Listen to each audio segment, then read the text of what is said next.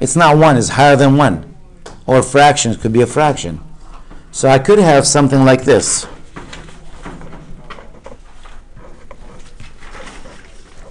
That is a nonlinear inequality.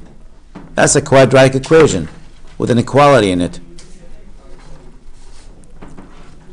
So what I'm going to do with a problem like this is different than linear. Linear, you isolate x, you put all the x's on one side, all the numbers on the opposite side. Here you have a quadratic. So you want to move everything to one side. If you move it to one side, you end up with this. And so step number 1, I moved everything to one side.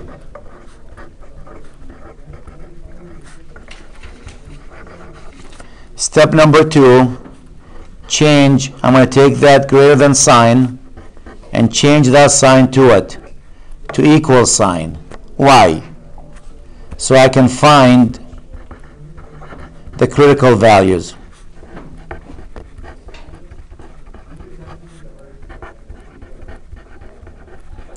So let's change that to an equal sign. I will have x squared minus 2x minus 3 equals 0. Can we find what values will make that 0? Can we factor that? Isn't that x minus 3 times x plus 1? Set each value equal to 0 and solve it. That's why we made it 0. X will have to be what? 3. X will have to be what? Negative 1. We found two critical values. Notice there is no equal sign. See that here? Here's my number line. This is the minus 1, open circle.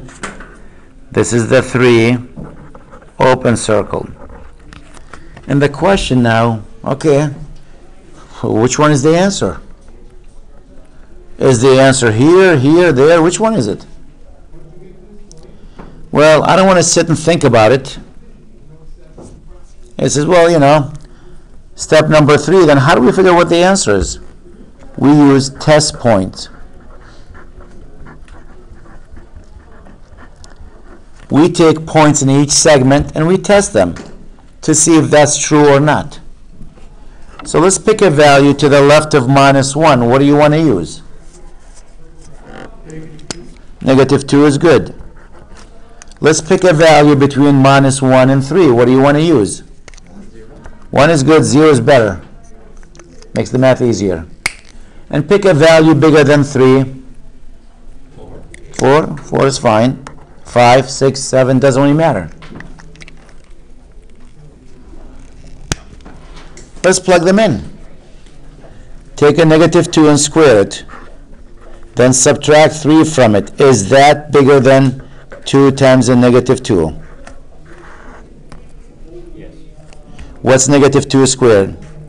4. That's a minus 3. Is that bigger than what? Negative 4. Is 1 bigger than negative 4? Yes. That means this is a solution.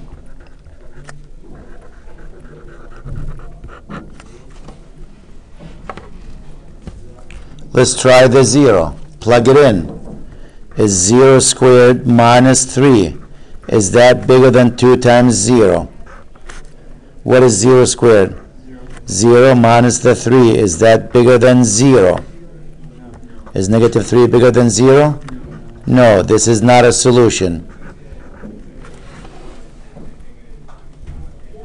Let's try the 4.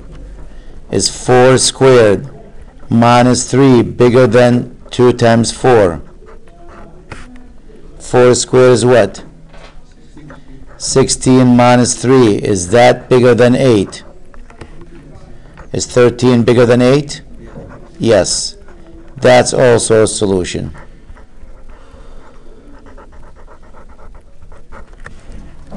So where's your answer?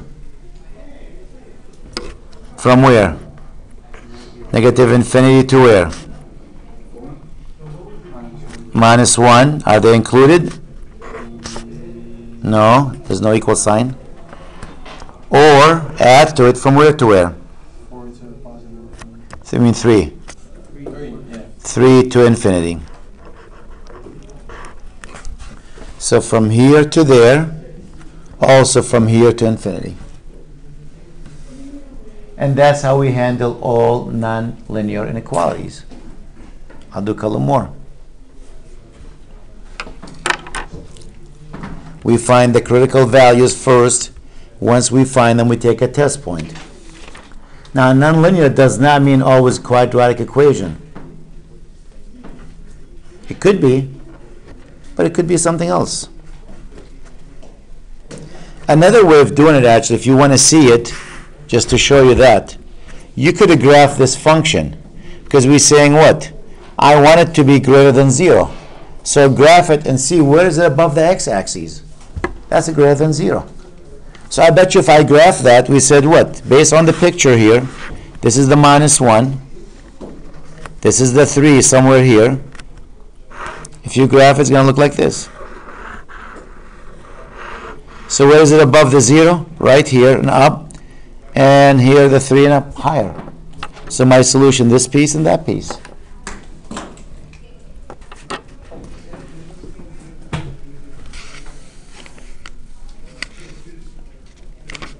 Okay. What about if it's not a quadratic equation, still nonlinear? Like this problem.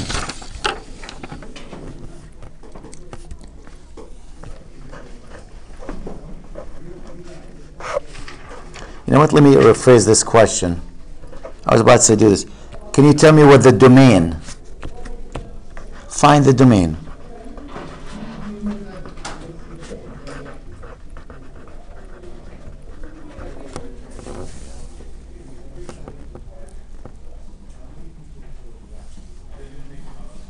Can you find the domain of this?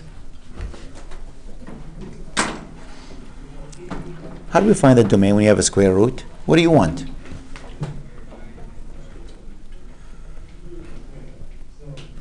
Don't you want what's under the square root, in this case, x minus 3 over x plus 4, to be what?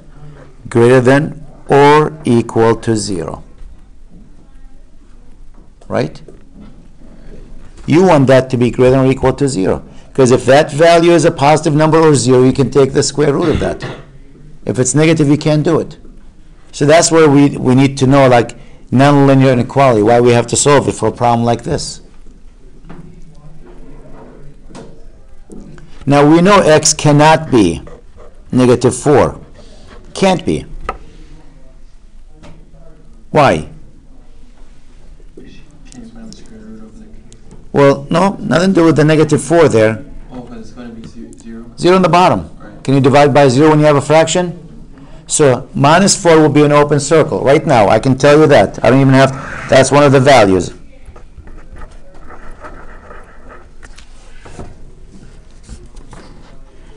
The other value is, what value makes that fraction 0? So basically, you take the top, and you set it equal to 0, and you see what that number is. You take the bottom and set it equal to 0, and you see what that number is. We know x equals negative 4. We already picked that value. We said it can't be. But can x be 3? Sure you can, because what happens when x is 3? Isn't that 0 over 1, which is what? 0. Can you take the square root of 0? Yes. So x equals to 3. So 3 is actually a closed circle here. It can be 3, but negative 4 can't be.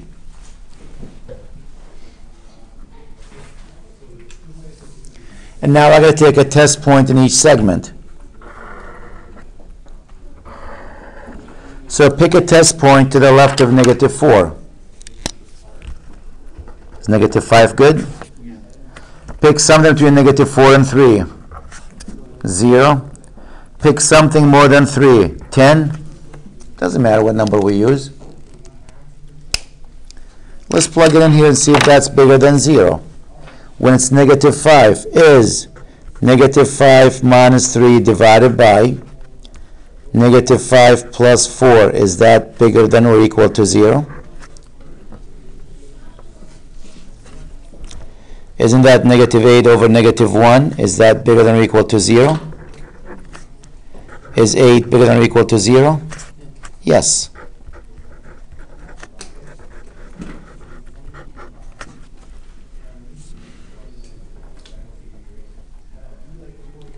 Let's try the 0. Is 0 minus 3 over 0 plus 4, is that bigger than or equal to 0? Is negative 3 over 4 bigger than 0 or equal to 0? No, a negative number will never be bigger than 0. And the last one, the 10. 10 minus 3 over 10 plus 4, is that bigger than or equal to 0? 7 over 14, is that bigger than or equal to 0? Any positive number is bigger than 0. That's a yes.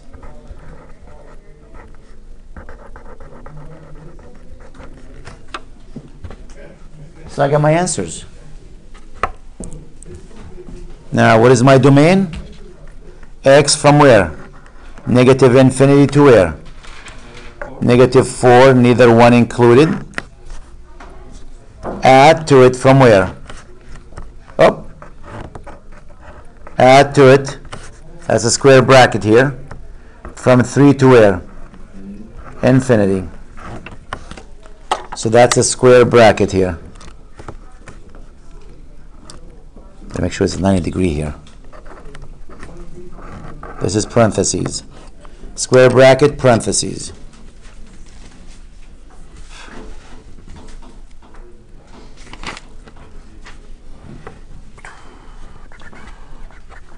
I'll try one more of these. Another nonlinear inequality.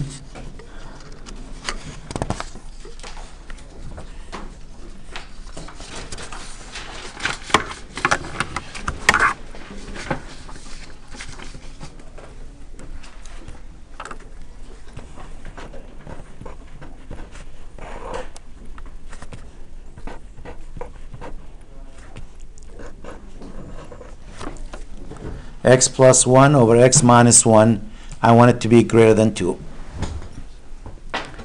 Well, can we clean that? That looks ugly. Usually you want that side to be 0. You want everything on one side. Remember, move to one side? So let's move it to one side.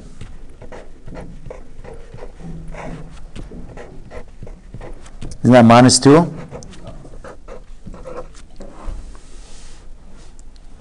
And now you have a fraction, that's a 2 over what? Isn't it over 1? So if you want to subtract fractions, what do you need?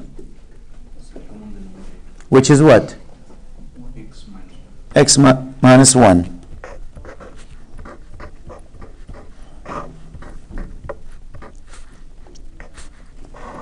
So I'm going to multiply the bottom by x minus 1. I have to multiply the top by x minus 1.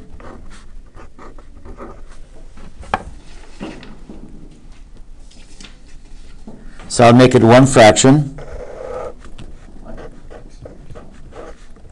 I'll have x plus 1 minus, if you multiply that, isn't that 2x minus 2? I'm still using the parentheses in the front. But that's 2x minus the 2. And now let's subtract.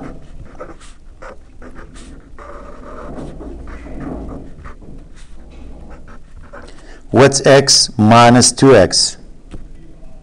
Negative x. What's 1 minus a minus 2?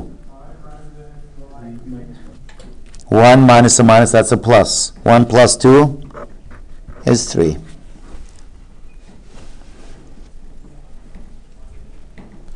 We know x cannot be what? 1. That's one of the critical values. This is the 1.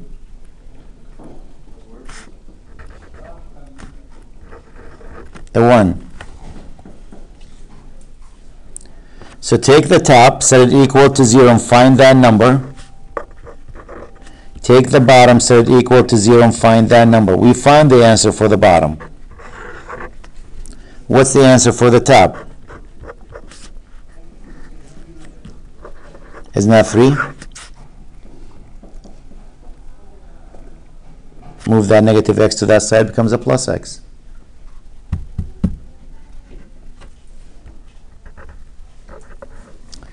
Is the 3 open or closed circle?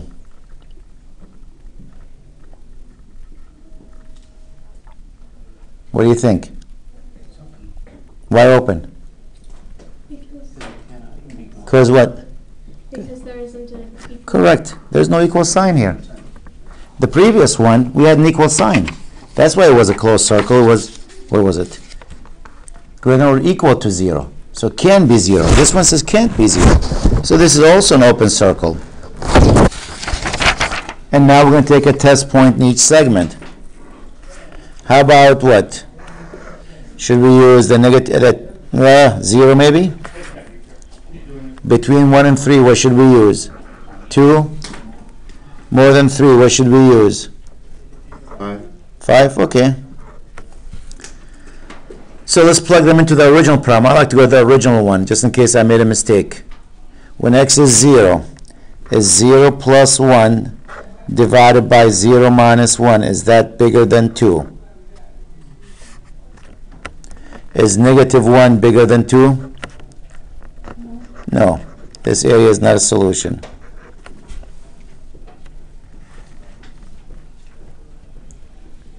Let's try the 2.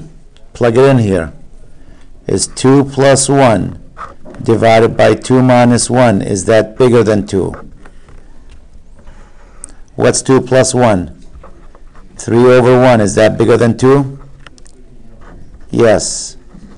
That's a solution.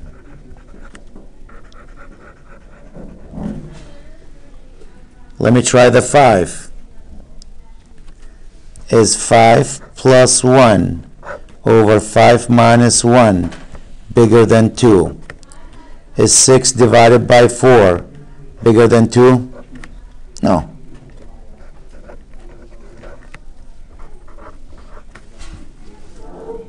So where's my answer? From 1 to where? To 3.